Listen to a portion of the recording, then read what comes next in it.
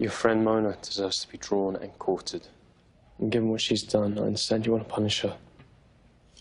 It's not why I came here. Just lost it. I've done worse. I once threw a bowl of soup across the room when visiting my dad. In a place much like this. Worse. Wait, your dad wasn't in that house? For years. He checked out my life when I was 10. Traded our family room for the chaos inside his head. You made your friend down the hall seem downright chatty.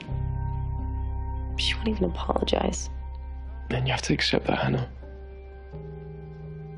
You've lost someone whom you trusted. And you might be grieving for the Mona you didn't know, as much as for the one you did. Yeah, I'm getting really tired of losing people. And this is particularly hard because Mona's right in front of you. In clinical terms, we call it ambiguous loss. What? There's been a death, but it doesn't involve a body. Like when a soldier goes missing, or a relative slips into dementia.